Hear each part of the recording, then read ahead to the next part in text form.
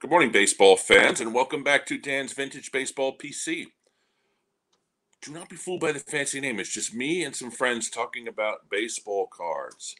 And it's been a couple of weeks. I know that. I was away last weekend. But today we have a special guest and a special show. The baseball cards we're going to be talking about are those of New York Mets great Tom Seaver.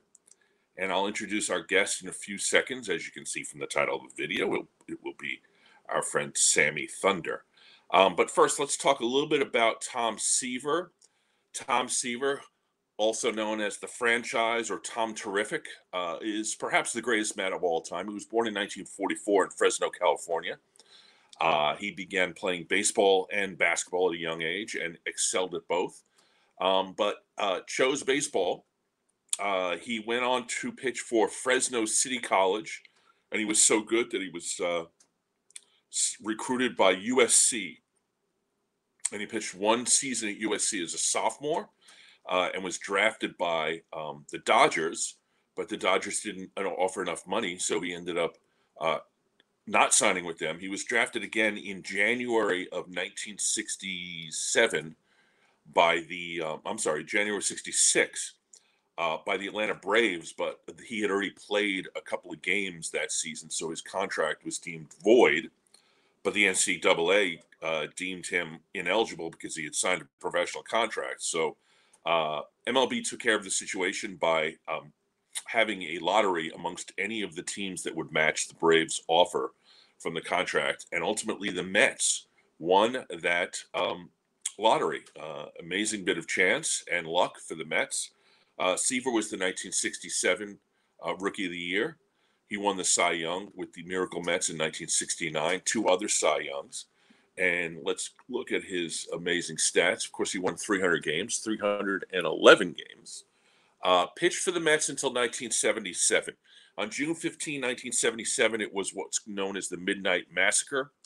Tom Seaver was traded to the Reds for 4 players and ultimately pitched for the Reds for, I believe, 5 seasons, returned to the Mets briefly in 1983, was left unprotected and picked up by the White Sox, and ultimately finished off with the Red Sox, had an injured knee, tried to come back later on, but couldn't do it, so he retired. Tom Seaver lived until the age of 75. He died in 2020. In his latter years, he developed dementia. But before that, he had been in his career, post-career life. He was an announcer. He was a extremely successful winemaker, and ultimately a Hall of Famer. So let me bring out my guest. My guest is one of the good guys in the hobby. You'll know him as Sammy Thunder. Sammy has a channel which has done really well, going to shows, doing videos for shows, showing off cards, interviewing all sorts of people from the hobby, including once myself. And like I said, one of the good guys in the hobby, and very happy to have him to talk about one of his favorite players in mine, Tom Seaver. So how are you this morning, my friend? I'm hanging in there. Thank you so much. Well, it's funny because I usually have guests a little bit earlier in the morning, but I guess you and another younger member of the hobby want a little later in the morning. So, as a person who used to sleep until 3 o'clock in the afternoon when I was your age, I certainly understand it.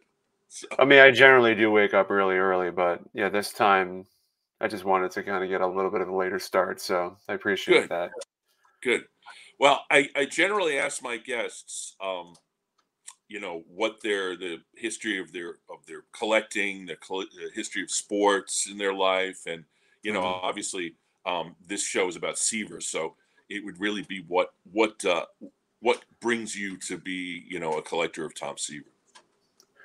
I grew up as a Mets fan, and the Mets never, I mean, they've had pitchers come and go that have done really well, but nobody like Tom Seaver, who is, I mean, they call him a franchise for a reason, but somebody like him, I feel like the Mets have always been underdogs. So for them to have somebody they can claim as their own, a homegrown Met, who's come in and completely changed the game in terms of his pitching. And just that to me alone is one of the many reasons why I enjoy collecting his cards.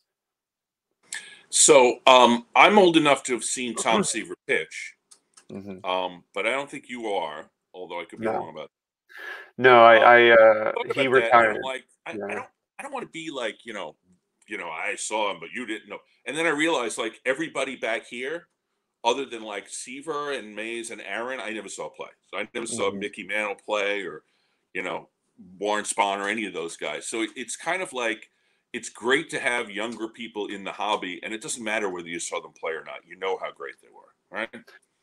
Yeah, absolutely. I mean, I was given stories from my dad who actually met Tom Seaver when he was younger. Posted that photo a number of times, but uh, yeah, I mean, when I was in high school, I was a pitcher, and or even before that, getting into pitching at like 10 or 11 years old. It was my dad would say, make sure you get your driving leg as low as possible because that's the way Seaver did it. That will force your whole entire body to kind of just pivot downwards so that the ball stays down. And so, yeah, there's a lot of Tom Seaver connections. Not even inside, like outside of the collecting aspect. It's there's a lot of family connections too. Yep. Well, that's awesome, because I think part of the reason I collected Warren Spahn was because my father was a Boston Braves fan. So, um, Hmm. and yeah, Seaver drop and drive. I was a pitcher myself up through college, Division III college. So I know a little bit about that. I was left-handed, so still am left-handed. Hmm. So Hmm. I was little, not really a Seaver style, but the drop and drive was something that I definitely, um, you know, I mean, used on that's occasion. something that, Yeah, yeah, I mean, hit the drop and drive with his back leg. I mean, that was his secret in yeah. terms of being able to gain more velocity on his fastball, and it's astounding with with the career that he had. Went to the White Plains show yesterday, the county Hmm. center, and I bumped into this guy named Joe. He has a table that he sets up at. I think it's like one of the auction house tables, and he's the biggest Seaver collector that I know. And he told me a statistic about him that I didn't know. He is one of the only two pitchers that have won 300 games, have a sub 3 ERA, and have 3,000 strikeouts. And the other is Walter Johnson. So Pretty I mean that's kind of an interesting connection in terms pretty of history. good company So. there. Yeah, yeah. He's one of those guys that you don't quite appreciate how good he was until you look Hmm. at um, the numbers, the ERAs, the WHIP. As we know, as Mets fans, never threw a no hitter as a Met, but he threw 5 1-hitters, including the famous game Right. known as the imperfect game, where he Right. had one out in the ninth inning of a perfect game against the Cubs and gave up a hit to Hmm. was that one Jim Qualls, I think. And then, of course, he went to the Reds and threw a no hitter with the Reds, but that's a whole It's different story. yeah, So it's we're a baseball card channel, so let's look first at my Mets run here. Um, the reason I started to plan to do this show is because of the upper left, the rookie card, which we'll see your example of that. But this one was a 4, and I've shown this off on the channel before with a little bit of an issue that I'm trying to resolve in my head, which is that there's a little bit of wax right here, and this card is clearly better than a 4. And if I cracked it and used the pantyhose to pull off the wax and resubbed it, I'd probably get like a 5 or 6. But I mhm. figure I'm just going to keep it as it is rather than take the risk of cracking it, because it's a forever card. So Right. um, and then I've collected the rest of these cards bit by bit.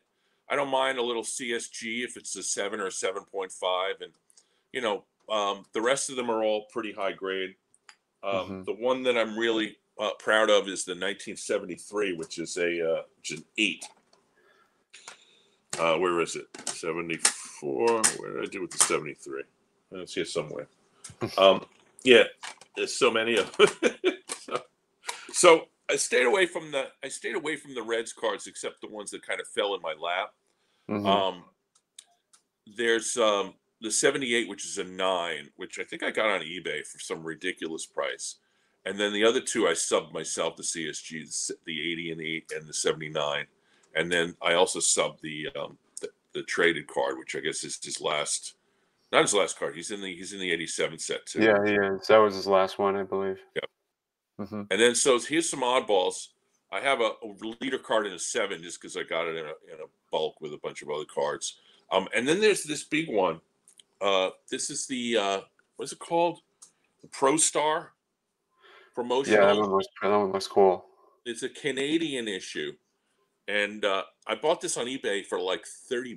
I'm like, it's a 3, but still, it's a great photo, Hmm. and another one of those ones that becomes a forever card. And then, of course, on the far right is something that I don't know what it is.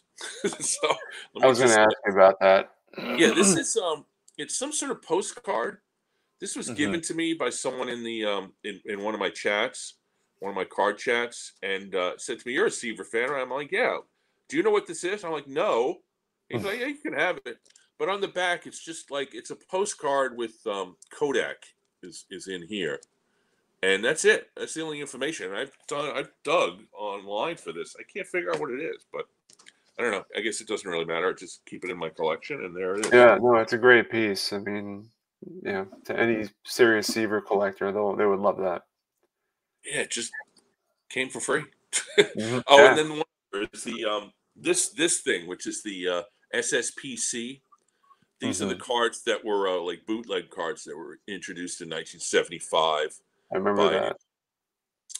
what's the guy's name? Mike Arenstein, the Hmm. MA of TCMA, and then they got into a lawsuit with Topps, and then they had to pull them. But this is a nice one, and they came in like uh, you bought the full set. So there's a lot of these that are in really nice condition. So I Hmm. subbed this and it got an 8, although I kind of feel like it maybe should have gotten a little bit, maybe should have been a 9, but that being as it may. So let's move on to Sammy's cards. And we have this guy. I wish. We both know who that belongs to. Yeah, what's funny about this is, when you and I ran into each other at the at the Philly show, I had yet to see. This is Ashish Jay's 10 of the Seaver rookie, and I had yet to see his booth yet, so I didn't know it was there. Mhm. So you, and of course Mookie and his friend Pete told me that that Tom Seaver was in his booth. So I Mhm. went over right after I saw you. I'd say within 3 minutes I had taken this photo, um, and of course he's a big time dealer, Ashish, and Mhm. this is right in line with his usual offerings. And so I saw the 90K, and I was wondering if he had any room on that. Yeah. Anyway, I think he has it at the county center as well on display. yeah, I mean, it's funny because you were there yesterday. I'm going to go over there after we're done recording, Mhm. and have a little fun. I don't know if I'm really going to buy anything, but we'll see. Famous last words. Yeah. So anyway, this is your rookie card, which Yes. if we were doing one of those, you know, back-to-back standoffs on who has the higher ranking, you win. So I don't. Yeah. I don't know. I mean, it's. I traded up for it. I had this was in. I had a PSA 3, and I traded up to get this one. This one actually has the PWCC sticker, top 15%, I think it is. But yeah, nice. yeah. And So the this, centering is fantastic. yeah, no, that was definitely part of the big reason why I wanted to get this one, because the other one wasn't nearly as centered and softer corners. I put Right. a, I'll always put a priority on getting, when it comes to certain players I collect, Seaver, Mays, I'll always put a premium on trying to get their stuff as best condition as possible. So, um, Frankly, I think that card is undergraded. you know what? That's okay. I'm happy I to. think you know as your eye. You know, you pick them Yeah, up. it's the whole Dylan method. I kind of look at it that way. Dylan loves to buy low to mid grade stuff that has high grade appeal. So Yep. yeah, I'm pleased with it. You know, it's a nice, no matter what. I mean, it's a nice card to have. I know that they're, if you go to one of the bigger shows like the County Center or Philly, you'll probably see one at every vintage table or mostly every Yeah. vintage table. But it's still nice to see. The guy who had the two mantles in Philly back to back, the 252 mantles right next to each other, he's in the same spot at the Philly show every time. And last Philly show, I tried to buy this card from him, and he had like six of them. He had everything from like a 2 to an 8, and I was trying to buy in the range of like 3 to 4, Hmm. and his numbers were just too high. And so it wasn't something I it was like hyper retail above comps. Hmm. And when I went out and researched at lunchtime, I came back to him afterwards and I said, look, this is what I'm seeing, this is what I'm asking for, and he just wouldn't do it. So it's not it's a card that I tried to get for quite a long time, and I probably should have Hmm. done what you did, which was to go a little lower and then upgrade. But ultimately I ended Uh, up by having the money to buy it from a golden auction at about what ends up being retail on that that's floor. good. Yeah, Yeah, I mean, when I traded up, I think I had paid extra out of pocket because I mean, when you're trading up, a dealer is going to ask you to because they got to make money on that card. So I remember the trade that I made to get that Seaver because it was a PSA 3 going to an SGC 4.5, and it had that appeal. And so I traded away a 1953 Yogi Berra, which was like a one, I think, hmm, SGC one, with the Seaver as kind of like and I think there was like some cash kicker as well at the time. I mean, this was at a time when the market was still was pretty high. right. It is cooled off, obviously. So, in hindsight, it would have been great to do that trade now, but I think everything is all kind of linear. So, like the three that I had was at a higher value than it is now, and the 4.5, same thing. It's all kind of a linear Yep. response. So, no matter what, uh, I think it would have been equivalent no matter when I did the trade. Do you feel like Seaver is undervalued in the hobby? Yeah, I mean the rookie card. I mean the 67 rookie is obviously is very demanding. People want it, obviously because the being a short print, Right. makes it very appealing for collectors. But I did a video on this once. I might have done the Seaver comparison, but I did kind of like I'm not an analytical person when it comes to cards, or at least not to the same extent as some others. But I did a video showcasing the difference in percentage between a player's rookie card versus their second year. Right. Now, Seaver may not be the best example because it's a short print, so that kind of adds more value to it for that reason. Yep. But like you look at, so let's say the same grade of PSA 5, that's middle of the road. PSA 5, I haven't looked lately, but if I had to guess, they probably go for about $1,200-$1,300 maybe for a Seaver rookie. And you compare that to a PSA 5 is 1968, I mean, you're looking at a huge, significant Yeah. drop off. Yeah. We're talking about at max $75 to $80. Yeah. I'll tell you. I'll show you this guy because you have a high grade of this also, which we'll get Hmm. to. But I recently upgraded this to a 7.5. I had a 6, a PSA 6, which I sold, and indeed I mailed it yesterday, and I could not get. I sold it on eBay for $115, and it was a 6. It was a nice 6 too, and Hmm. after fees and everything, I got the payout today. It was like $98. So I'm like, I literally got Yeah, less than $100 for a PSA 6 of his first solo card with the rookie cup on it. And to me, yeah, that is a steal. That is a steal. So yeah. It's it kind of goes back to what you're saying and like the question, is he undervalued? Yeah, In the hobby, absolutely. He's not going to yeah. command the same prices that Nolan Ryan commands, but if you ask me, Tom Seaver is to me, is the better pitcher. Nolan Yeah, Ryan is the more decorated pitcher, unfortunately. yeah. No, I mean Seaver clearly is a better. I mean his WAR is like I don't know, Yeah. close to 100, I think, right? And Ryan's is in like the 60s or 70s, whatever it is. It's this card. I feel like you like you said, it's a short print, so you're Hmm. going to get all 1967 collectors. It's a popular set to collect because Yeah. it's the high numbers create a lot of challenges, Hmm. and also it's a Hall of Fame rookie card, so people do Hall of Fame rookie cards. Right. So this is the value of this is enhanced by those things.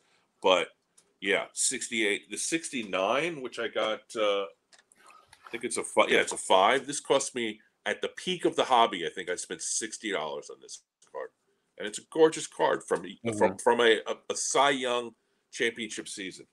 So anyway, Yeah. my rant about Seaver being undervalued. We can move Well, on to yeah, I mean, you can look at the Nolan Ryan 68 rookie and then look at his 69 card. I mean, it's still a drop off, but like a yeah. PSA 5 Nolan Ryan rookie, I'm guessing goes for about, I don't know, maybe I don't know, 12 to 1500, maybe something like that, maybe even more Yeah, than that. I think it's more than that. Yeah, Yeah, and then his 69 card is the PSA 5 can go for about 3 to 350. So yeah. it's pretty interesting to see how more demanding Nolan Ryan is in Well, comparison. if you're doing that, that's also going to be skewed by the fact that Ryan's 70 is a short print high number. His 71 is not the last series, but the second to last series, and it's a little bit more rare. And his Well, I 72 mean, that, I was only yeah, I mean, if you only look at the 68 and 69 and just kind of right? compare the two, and then compare the 67 to 68 of Tom Seaver. But Yep, yeah, no, you're right. The 70 and 71, the 70 is a high number, so that adds to it, and the yep. 71 is a semi-high. So yeah, it's interesting. Well, here's your 68, which is a gorgeous example. Yeah. Congratulations on that one. Yeah, Was no. that straight up buy? This one, no, I bought this raw for like $50. I think it was $50. Sorry, it's not coming through all the way, but yeah, I bought it for 50 and then I submitted it and I thought I was going to get like a 5 or a 6 at the time. And thankfully it came back a 6.5 and for Seaver, as far as his tops run, I mean, I only have his 67 and 68, and then the 69 too, which has an interesting story. Yeah, that's it is an interesting story because I can see it's got somebody else on the card there. Yeah, this is gone. This is come and gone for many years. I gave this to my sister when I lost interest in baseball cards, and she wasn't really into baseball cards either. She never has been, but she kept it. And this what's amazing. I mean, look, the card's not in great shape, but what's amazing about it is that she had it out of a top loader for I don't know how many years, maybe 20 years. And when I got back into the hobby again, she gave it back to me. And Nice. it's just remarkable. I don't think there's any creases. I mean, there's some soft corners and such, but there's no wrinkles, which I found to be amazing. I don't know where this thing was sitting, but yeah, I got this initially at a card show. My dad probably got this for me when I was younger at the county center when it was the Gloria Rothstein shows. Oh yeah, yeah, yeah. And so yeah, I hold on to this for that very reason alone. It's doesn't have much doesn't have much monetary value, but it does have good nostalgia value. Oh yeah, absolutely, Mhm. and a fantastic reason to keep it because if it means something to you, Yeah. it's more than a better than a 10. You know, do you have Yeah, any idea who the player that's kind of has like a tiny little sliver of who that? I haven't Yeah, invested any time looking into it. I imagine if I look into the cut sheets and maybe I can get pictures to see where Seaver's placed, and that'll give me a better idea as far as who it is. I saw recently where someone got the same card that from the same sheet. I don't know if you saw this. I saw it on Twitter. I don't know what I don't even remember what year, but it was something in the 70s where they got the miscut and then they got the other miscut that matched up perfectly. And you could That's put the two amazing. cards together. I don't know. The odds of that are amazing. I mean, how many cards are they printing in Yeah, this? Tens of thousands. And you to find the exact miscut to match your miscut is kind of amazing. But that's that's exceedingly rare to find that, yeah, to be able to get that in the wild. yeah. It's well, it's crazy. It's like the Mhm, guys who wrote their names on cards, which I did when I was a little kid, and then mhm. somebody sends it back to them when they're an adult. That has happened. I saw that happen on Facebook. Guys like, I got this card in the mail. It has my name on it. I collected this as a little kid. So that's another like Mhm. amazing. Oh, oh, oh, oh! I'm moving the slides, but we're not on the slides. All right. So these guys, let me just make sure. Am Yeah. I in the right one? Okay. So these guys, I need to know. Um, let's start with the one on the right, which Mhm. we'll get to the one on the left in a second because that's pretty awesome. Yeah, sure. Card. So what's the one on the right?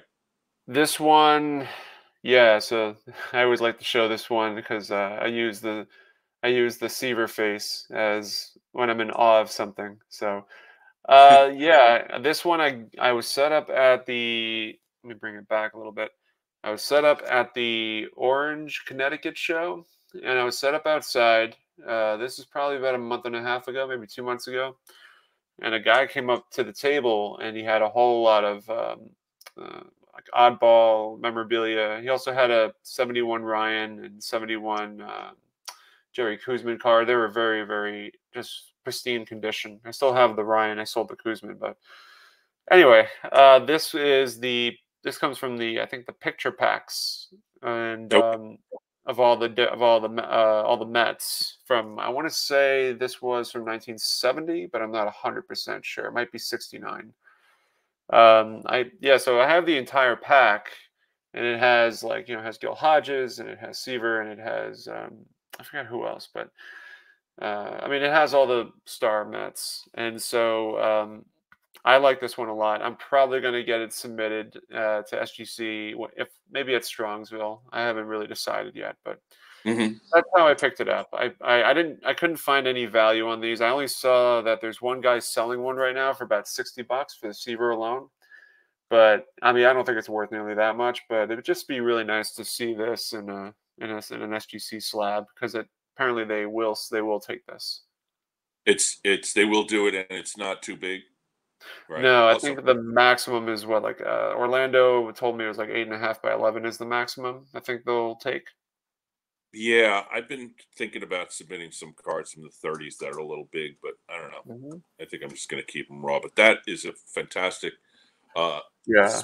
shot of him. Seaver was very photogenic. I've always liked the.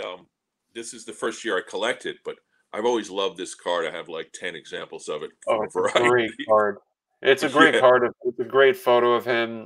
Great profile shot showcasing, yeah, yeah. from the chest up, and yeah, I, it's just I love that card. So let's go back to this guy because yeah, this is something I want to know about. yeah. It says 1967 Mets postcard. So if it's 1967, that means Hmm. this is a Tom Seaver rookie. Yes, it can be classified as one if that's the route you want to take. I like to think of it as that. Like I mentioned earlier, the 1967 Mets postcard, or excuse me, the top 67 with Seaver and Dennehy on it. If you go to a big enough show like the National or the Philly show or any of like the ones that have like the Nashville show or Dallas, whatever, if you go to any of those shows, chances are a lot of you're going to see at most vintage tables, you'll see that top 67 card. I can tell you from my experience of all the shows that I've gone to, I've never seen this. Yeah, I've never seen this Mm, on anyone's display table or a display case.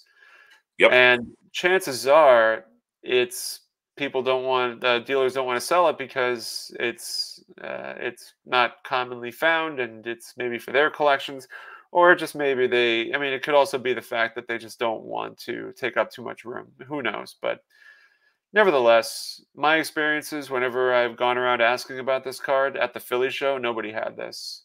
Hmm. So how I found this was on eBay one night. I just did a search for this, and it came up, and the asking price was $1,000. Oh, And so, yeah, it's up there. I mean, it's a PSA 5, and these don't have a lot of comps to them, so it was kind of tough to come up with a number.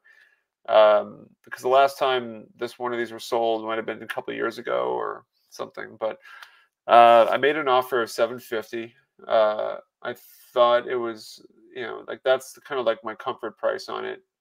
And so I was waiting all night. The next day, I'm thinking, oh my god, should I just pay the 1,000? Should I just do it because someone else? Because they had like 15 watchers on it. So, mm, but then the next day, while I was set up at Garfield, I get a text notification that actually first my credit card showed on my phone that the amount went through, and so I was oh, like, oh, I guess either I was scammed or I won the Seaver. So I checked back on eBay, and lo and behold, the eBay seller accepted my offer. So that was really cool. well, I can confirm to you, having gone to many, many, many shows over the years, that I have never seen this before, not once. Hmm. So, whatever I mean, you're right. I mean, it's almost like whatever you want to ask for it as the seller, Hmm. you can ask for it and hold out. And, you would, all you had to do was say no, and you, you might have gone to 1,000. So, good for It's you getting yeah. the price. But if Mhm. I were to sell this from your standpoint, I wouldn't even put 1,000 on it. I'd put like 1,200 on it, honestly. You know, Yeah, it's but it's in your case. I mean, what was it? Like the Seaver card you bought. Yeah, you're the one it was oh, you're the gonna hold rookie. on Yeah. to for, Yeah. yeah, the one you're gonna hold on to for a long, you're forever. Yeah, yeah, yeah. Uh, I don't want to crack it, even though I know that yeah, there's wax I can get exactly. off. So, I Yep. mean, it's the same with this. I mean, I'm more open to selling the 67 tops now to help kind of offset things. But I'm reluctant as well. So it's kind of like an angel devil on your shoulders, like, go ahead, sell it. You'll get some money back, and the other one's like, you're gonna regret that. So, Yeah, I mean, you're. I feel like I would like I did with the 68. I got an upgrade, and then I was able to sell my six. So I wouldn't Mhm. sell it until I got the right opportunity to get an Yeah. upgrade, maybe at a little better price than you would get, like if you end up Hmm. getting a six or a seven, whatever. But things seem to fall into your lap. So I would It's just, yeah, it's right, right place, right time, right place. So it's well, the I right think place, right part of it. time. Look, I'm not gonna stroke you here, but the reality is you're a good guy and people like you. So Thank you. if you're out enough and you're at enough shows, and people, things are gonna find you. I feel like So good luck with that, and eventually you'll probably end up with seven. Hopefully, well, someday also.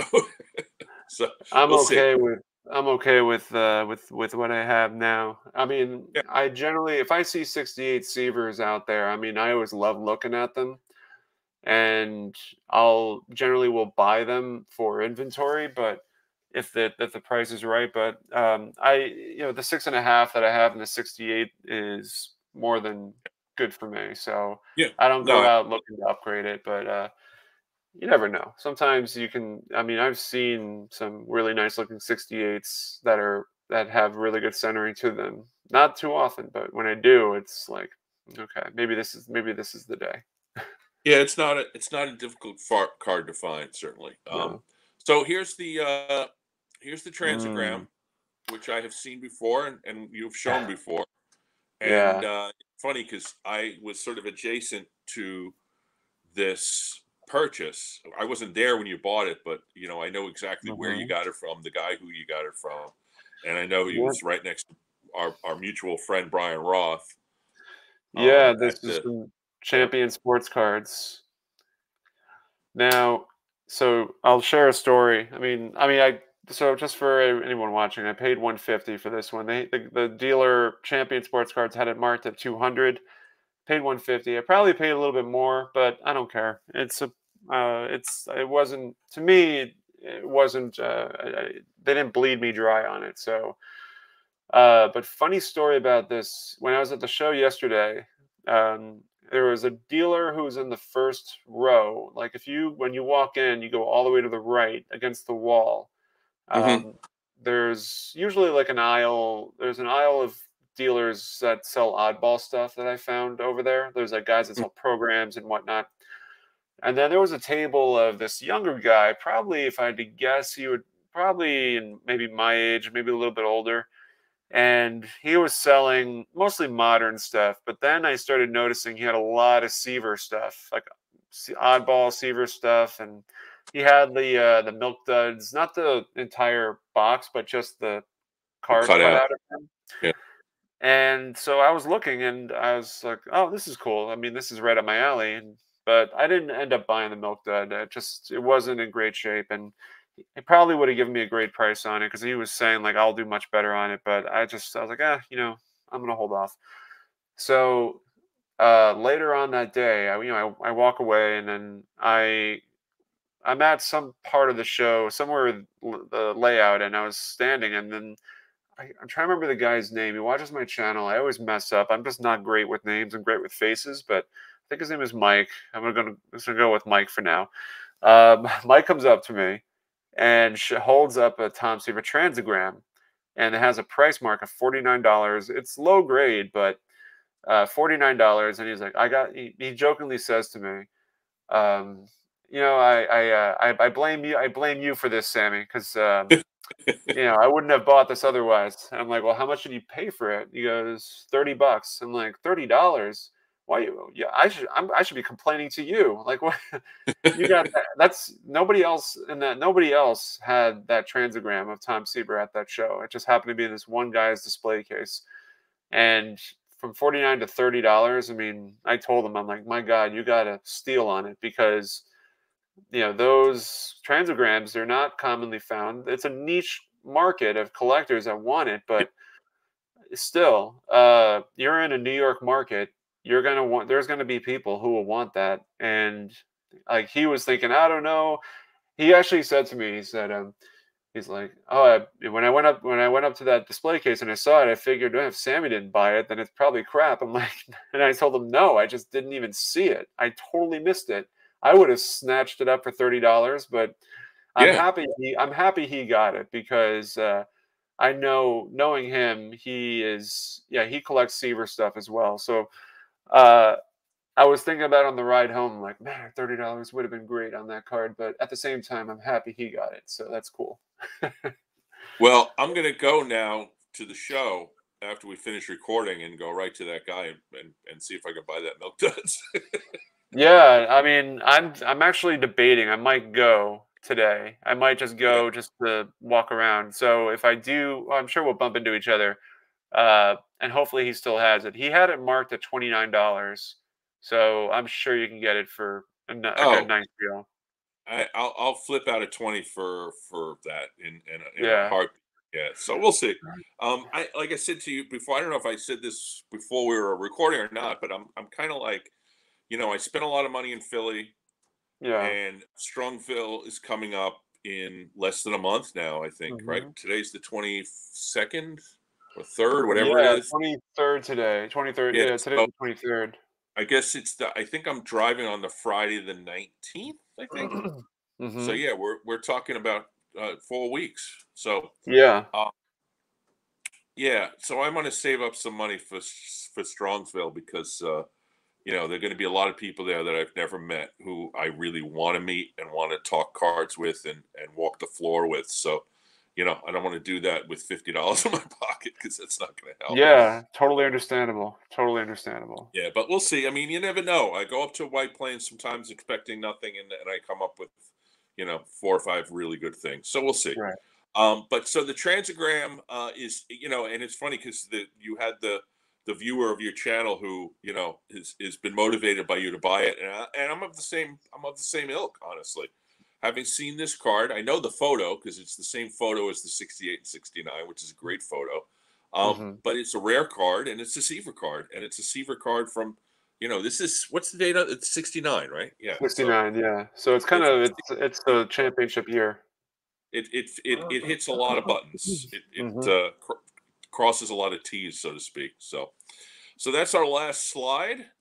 I really want to thank you for coming on. I know you're very Mhm. busy on weekends. I know this Yeah. because of all your videos with the Garfield and the Mount Kisco and the Orange and all the local shows, and of course the bigger shows, which there is one this weekend. So thank Yeah. you, my friend, for coming on, for showing Mhm. us some of your fantastic Seaver cards. I'm now on the lookout for that 67 postcard. Uh, if I ever find it, which I doubt I will, They're out I'll there. consult you. I will I definitely think there's consult. one there's one on eBay right now. It's low grade, but I can yeah, I think if it's still there, I'll send it to you. Awesome, thank you. Um, Mhm. Viewers, I will be back next weekend. I'm not sure what with, but definitely going to be more shows. No more weeks off for a while.